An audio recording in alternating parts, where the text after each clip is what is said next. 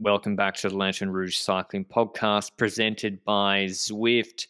This Volta Catalunya has not been the most exciting until today. Absolutely insane stage.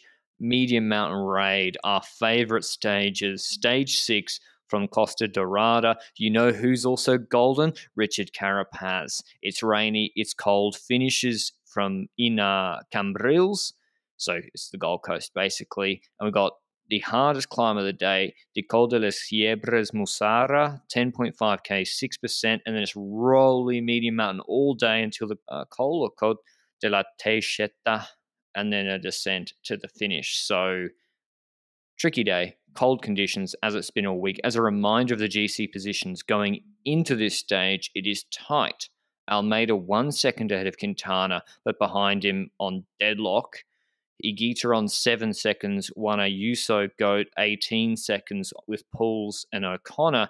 Then Johannes and Enemy 21 seconds, Guillaume Martin 24, Carapaz 27. So it's all very tight. Before we get into the chaos, which Benji's chronicled from various sources, mention our show partners, Zwift. Before the stage started, when this was all kicking off, I actually went my first outdoor ride for a while. Do a little 15-minute test, nothing, not full gas, just the regular climb I do to Asnuri, just south of the border.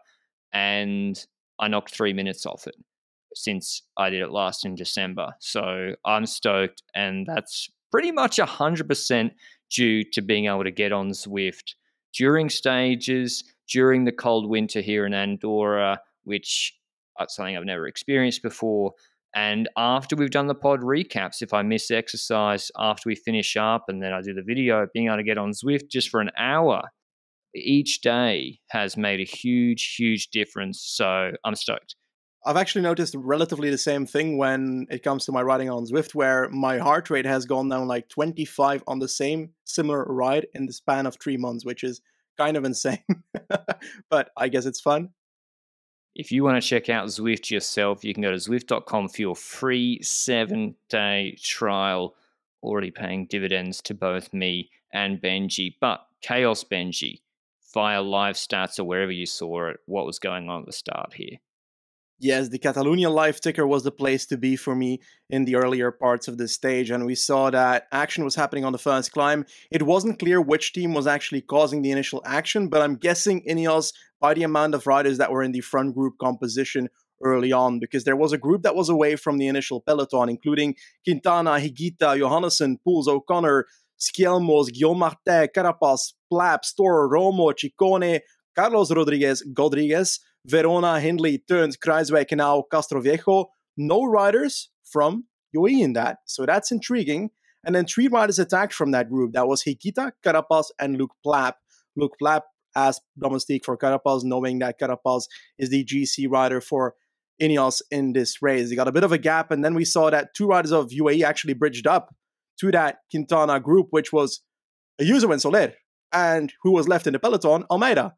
And it was kind of curious. I was like, okay, what's happening over here? Is Almeida having a bad day, or are they attacking their leader?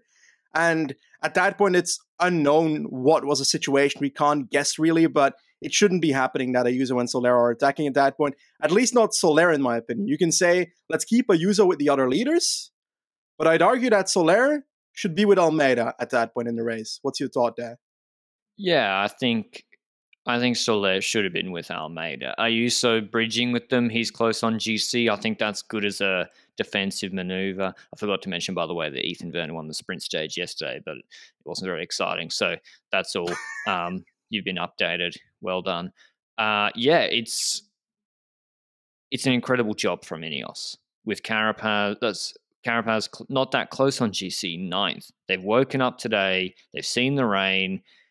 You know how he is, apex predator, Jaguars like wet and cold conditions. He's like, this is why he's so good and wins so many races, Benji. Because on the pure mountaintop finish, sort of what's per kilo test, Adam Yates will torch him.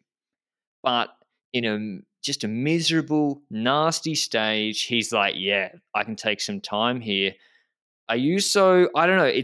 We'll have to look at the data. Maybe Benji Almeida was really struggling maybe Ayuso was doing like a steady pace, same with Soler, and they're like, what is going on? Isn't that sort of similar what happened in the Giro when he lost 4 minutes on stage one? Just didn't have it.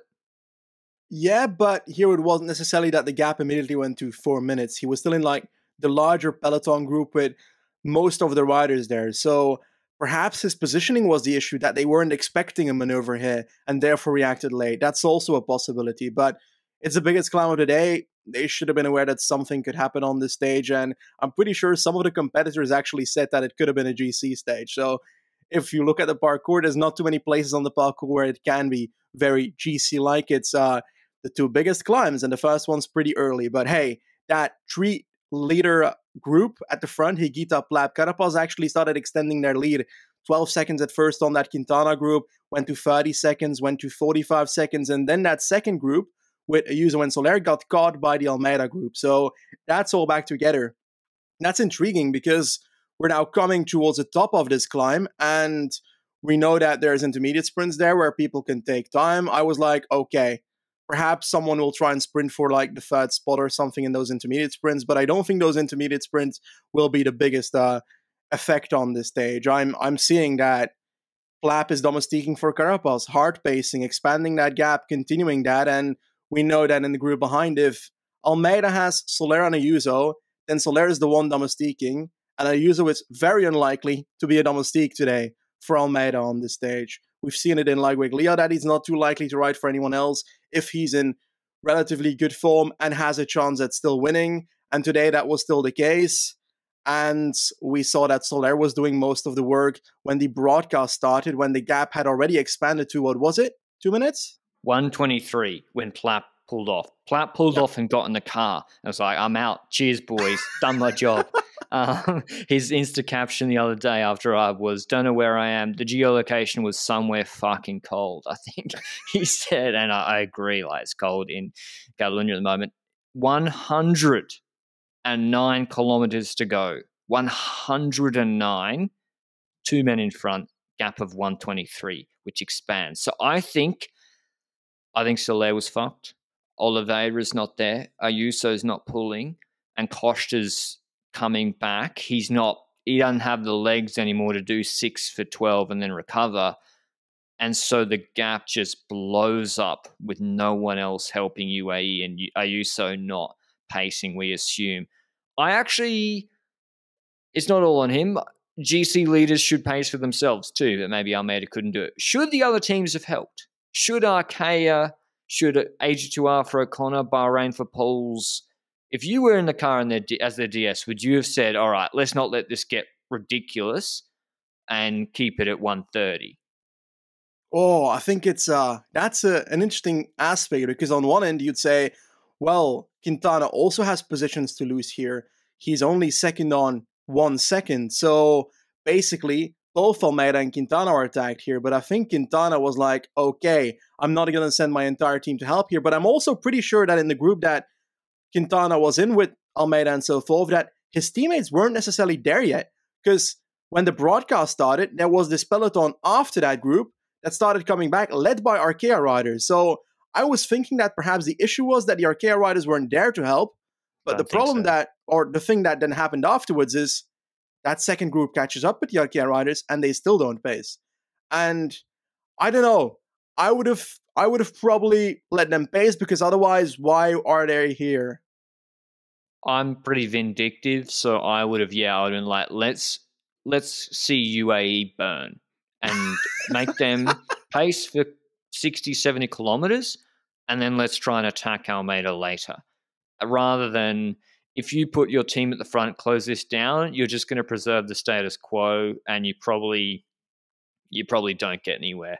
So I wouldn't have helped them pace, and because they had 4 riders in the group, but 2 of them wouldn't pace, Almeida and Ayuso. So if Almeida's not going to defend his own lead on the climbs, then why should you? Anyway, status quo for a long time now. Gap goes to 320, 50 Ks to go. Coverage is kicked in. We see Costa and Soler pacing on these shorter climbs. On every climb, they lose time. The gap goes to 320. On each descent between them, it goes to 250.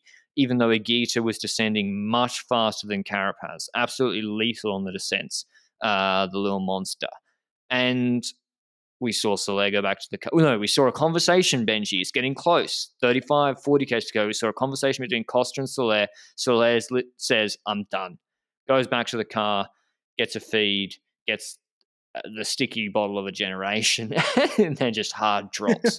And Costa, he did a good job, but Chris Horner, our colleague, he said this once. He was in a race where there was a flat section afterwards and a long flat section, and he wanted his domestiques there to pace for him. But there was a gradual climb before, and he's like, he went on the front and paced to give them some rest so they could get over it. UAE did the opposite. Almeida's letting completely cooked Rui Costa pace. I think Almeida should have gone on the front. I know Ayuso obviously should have in theory, but at some point you've got to defend your own GC. Yeah, I think so as well. And perhaps we are overrating the energy on Almeida today. Perhaps he was completely done for after that first climb and was on full survival mode, hanging on for the entire day.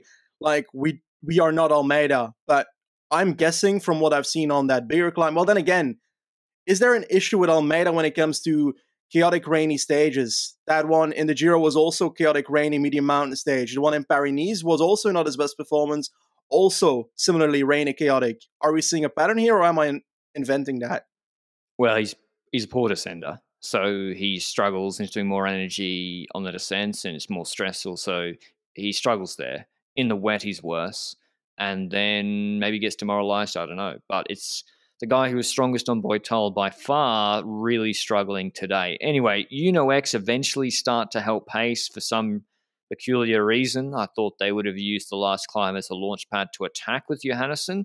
But anyway, they bring the gap down a little bit, but not too much, down to 2 minutes. And we're like, okay, well, Higuita and Carapaz can't attack each other then on this climb, because the crest of this is, let me do quick maths, it's like 30 k's from the finish. And they need to be together to the finish if the gap is now 150, 155. They crest it, looking good. Higuita on the descent, gapping Carapaz. He kept the gap at like 140. On the peloton, we see Almeida second wheel.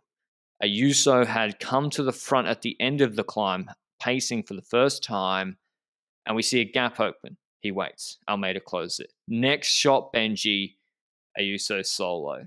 I don't know what happened. This is worse than peak Movistar. Yes, I think so as well. And the thing is, like, we've seen already this race. We've seen it before. I mentioned, like, Weglia again. Like, we've seen that when he's in the chance of having a victory, it is unlikely that Ayuso will be working for a leader. And Almeida, well, let's be honest about it. He hasn't had the best season so far. He had a good mountain stage this week, but does that make you clear leader when you gain only, what was it, 15 seconds on Ayuso, perhaps, on that stage? So, I don't know. I think Ayuso still thought to himself, well, if he can't do it, I'll do it myself. He's 19, inexperienced when it comes to working for others, clearly, and he decided to go off on his own, and I think he shouldn't have done that. I know you slightly disagree. I disagree. I want to hold. I got a full Almeida Ayuso thought Same. train that I need some space after I do the top 10. But Almeida's then dropped from G2 chasing Ayuso. It's Poles, Pernsteiner, and Turns all get big buffs in wet weather and medium mountain. We know this. They're with Quintana. Ayuso's taken 1 bonus second away from Quintana at the end of that descent. The gap is now 55 seconds to a minute. 14 k's to go. We have 3 groups. Bike Exchange chasing for Groves, who's still here, by the way, doing a really good job. Their sprinter, who's already won a stage. They're about 10 seconds behind Quintana and the 3 Bahrain pacing, but they're not going to bring back Carapaz and Higuita. I should say Ayuso eventually sat up and sort of pretended to be fiddling with his radio and went into the Quintana group. Higuita and Carapaz, I think Higuita was pulling 80% of the time, and 80 definitely when you factor in how hard he was pulling. They get to the finish. Do we think, have they done an agreement where Carapaz gets the stage or whatever? No. They sit up, they're finessing, not too much, but a little bit. And Higuita could finesse a bit. The gap was 45 seconds. He's only 7 seconds or so behind. He opens up the sprint with 125 to go. And El Jaguar, imagine you're walking through a rainforest and you can't see anything. It's wet. There's a branch. And El Jaguar de Tulcan launches. You can't even see him from your back wheel, nails Higuita on the line. That's why he's the apex predator. He has to do it with a bike that's heavier. It's now at least the correct color. They've redone it, and it's gold now. Unbelievable from the two of them. I didn't expect this. I thought Catalunya's been a little bit shit. And then today, Benji, unbelievable stage. And I love that they sprinted for it. I said yesterday, I thought Wout and Laporte should have sprinted for it. So I love they went for it. Yeah, but these are different teams. There's a big difference here. But I agree that at first it looked like Higuita was spacing quite a bit longer and that he knew that Carapaz would not take over anymore in the last kilometer. And it was clear that Carapaz was not going to take over, and Higuita still kept a bit of a tempo. It was not like he was completely finessing like you mentioned. And yeah, being in second wheel at that point, Higuita's pretty fast. Carapaz is relatively fast as well. I don't know. If they ride the other way around, Higuita could potentially win, but it wasn't that way. So Carapaz takes the victory, and it's great to see that because this might inspire others to try stuff like this on stages when they're behind. Crazy attacks on the first kilometer of the day and see if they can do it, because this is the second time that UAE gets absolutely destroyed on a stage like this by an attack on the first climb. Get ourselves back to that stage race Cor Vos was leader in. Same story. They got smashed by a group attacking on the first climb. Cor Vos lost his leader jersey. Today, they get smashed by Carapaz and Higuita, and Plap lose leader jersey. So a bit of a pattern that we start seeing there, and that's intriguing, and I like that. But next to that, I want to say that after today's Almeida and Ayuso story, I will give you the time to say your rant. Well, so top Ayuso got caught, and then the Quintana group got caught because Bike Exchange didn't know the gap, and they kept pacing for Groves. Groves won the sprint for third, still a good level for him. Then Velasco, Pache, Bacalans, Barcelo got on. Skelmers, Jensen, Van den der Biel. The revised GC. Higuita goes into the lead, 16 seconds ahead of Carapaz. Almeida down into third on 52, still a second ahead of Quintana. Ayuso fifth on 108. Poles sixth on 110. Same time as O'Connor, Johannesson, Trine, and Hindley round out the top 10. My Almeida and Ayuso rant is this.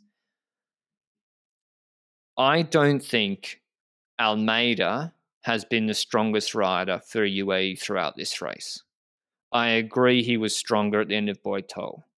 And I think the problem is still they should have picked one and then made, you pick your choice, and then you have to die with it a little bit. If they fail, they fail. But La Molina, he attacked 3 times chasing O'Connor.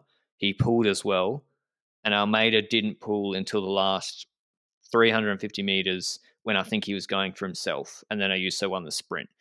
Ayuso was so strong on La Molina and missed out on stage win and bonuses and yada, yada, yada. Almeida didn't pull for him. That's fine. Whatever. They're going for their own GC, right?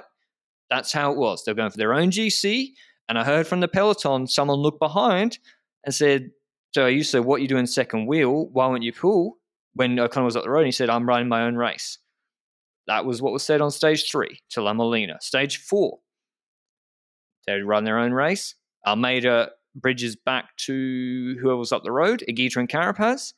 Ayuso dropped, O'Connor dropped, and Almeida keeps pacing, which was hurting his own stage win chances because he was pacing Quintana and stuff. He'd already dropped O'Connor, and Ayuso was trying to catch back. So he screws over Ayuso there, which is, again, fine, whatever.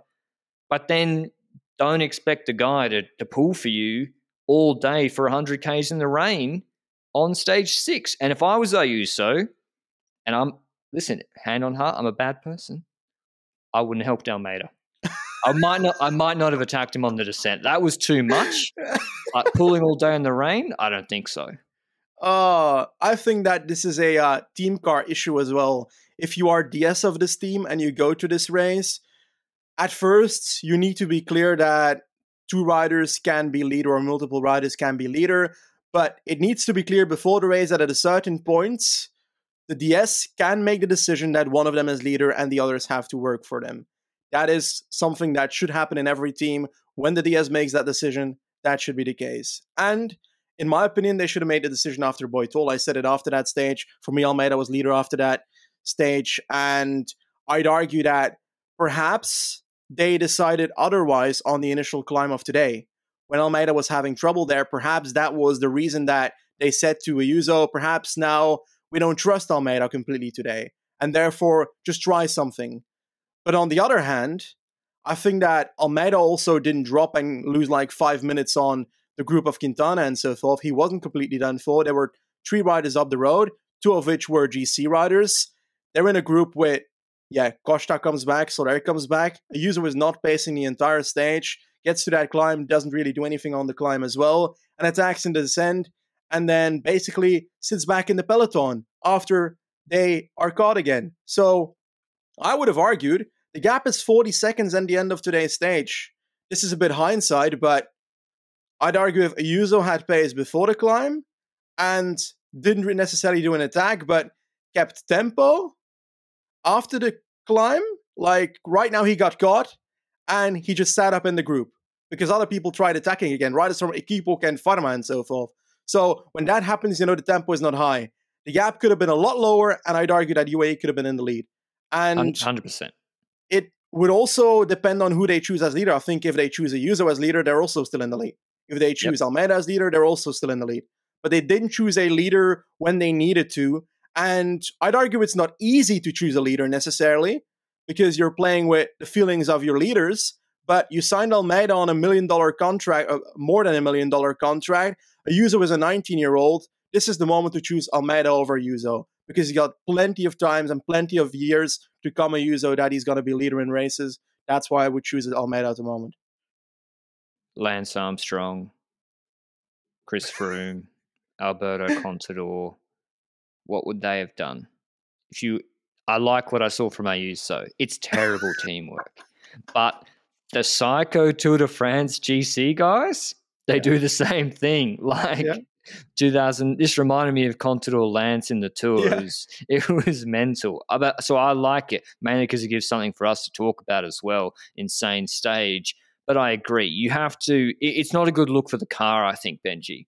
Because the car today has shown a lack of control over the team and how it's working. And I agree with you. If Ayuso just gives a little bit on some of the climbs when Costa was fully cooked, they bring them back. But anyway, we got Basque Country to look forward to, where we have Ayuso, Bennett, Formolo, Micah, McNulty, Soler. So they got 6 leaders there. That'll be very, very exciting. What do you think? I think we've dwelled on UAE a lot. INEOS, and I want to give more props to Agita. Yeah. Agita is looking really, really good. Algarve, the descending today, unbelievably good performance, and I really hope he holds on. Yeah, I think so as well. And I was a bit more thinking that Higuita in previous years was the guy that was good in medium mountain stages with a bit of a sprint at the end. From a group of riders that can get up the mountain, like in Alto de Foya, for example, where he had the incident with Tobias Foss, but he showed on Poitol, which is a relatively long climb, that he can also do some stuff there. He showed here on a medium mountain stage that is chaotic AF in the rain, that he can also do chaos, which we didn't see in Tirreno last year when he got absolutely destroyed on that Castelfidardo stage from my memory, because at a certain point I saw him dropping completely, and I swear he lost like 20 minutes, or I'm thinking about a completely different stage. But nonetheless, when it comes to Higuita, I just hope that he can keep this up. And when we look at what he's got to do this year, he signed up for the Vuelta, so it's unfortunate that we will have to wait so long for a Grand Tour for him. And perhaps this is a good sign for his Hill Classics, because after Itulia, Flèche Wallonne, LBL, I don't believe in Flèche that much when it comes to Higuita compared to an LBL opportunity. I like Flèche a little bit more just because I don't know about him in the 250k races. I think there's a chance for redemption for UAE tomorrow. It's a small chance, but it is the stage to try something. The Barcelona Montjuïc Castle circuit stage, beautiful one to spectate. 140Ks. They have some light, medium mountain early. Then they go into town, and then they do laps of the Alt del Castell de Montjuïc. 2.4K is 4.7%. That is fake news. There's a 12% pinch of like 400 meters at the end of this. This is the climb that De Gent ruined Moritz on. to win the stage from the break last year. The fight for the break is often very fierce, with a lot of talented riders who have made it this far wanting to get in there. Almeida's at 52 seconds. Ayuso's at 108. Again, as Benji said, if they just kept that gap to 20, then something is more likely to happen. But 52 in a minute is a lot. How do you think they should play it? I think they should try and get them roll attacks, try and get into breaks. I think so as well. Just make it a hard race when it comes to the start of the Montjuic circuits. Yeah, my Catalan is not as good as yours, I'm afraid, but I'm trying okay. Montjuic circuits, yes, that's the word.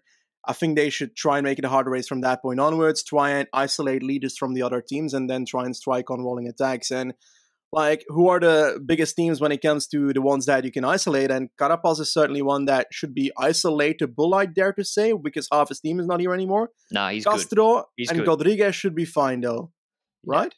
Yeah. He's good. Compared to what other teams have left, Higuita's the one. It's like, is Hindley going to be able to do the job? I would take Castro and Rodriguez. Yeah, true. And Castro is definitely one of the better domestiques in the world, so I agree on that aspect. Are there other competitors that you see still having a challenge? Quintana, who didn't really have a team today. I don't see it either to gain time on that, so yeah, I believe in Bahrain? Bahrain with O'Connor, they should try something. Turns, Pernsteiner, Poles, they hopefully will try something. O'Connor's got God on maybe to set him up beforehand. He's good sort of hilly racer. And I think INEOS will try. There's no way INEOS do this just for a little stage win, Benji. They want GC. I think they're going to try. Yep. And it's 16 seconds. And then people are going to look at Higuita. And that's when we'll know. Yep. I think it's very likely that one of the two riders at the top of GC win GC tomorrow, Carapaz or Higuita. And I think it's more likely going to, I don't know. I feel like Higuita is good enough and can use the Carapaz train, to be honest, against UAE. He's looking good. And his descending is good. And if he goes to a sprint, he's damn fast too. So I can't wait to watch. It's set up very, very nicely. And I hope INEOS tries something. Again, we hope you enjoyed this recap. As you can tell, we both got pretty excited about some good racing. Tomorrow we have Gent-Wevelgem men and women's recaps. And Catalunya stage 6 or 7, whatever it is. Big weekend of racing to finish there. And then next week we've got prepping for Tour of Flanders. And then we've got Dwars of Vlaanderen. So it never stops. There's an article up on lanternerouge.com.au which is ranking the top 10 climbing performances of the season so far. Some surprising ones in there that you might not expect. And yeah, that's all I've got. Benji's got his PCM trailer review, I think, out at the moment. Whether he's flattering, not sure on that aspect. It's to steal a phrase from the man himself. And yeah, we'll see you at the Sunday recaps tomorrow. Thanks to Zwift as always. Ciao.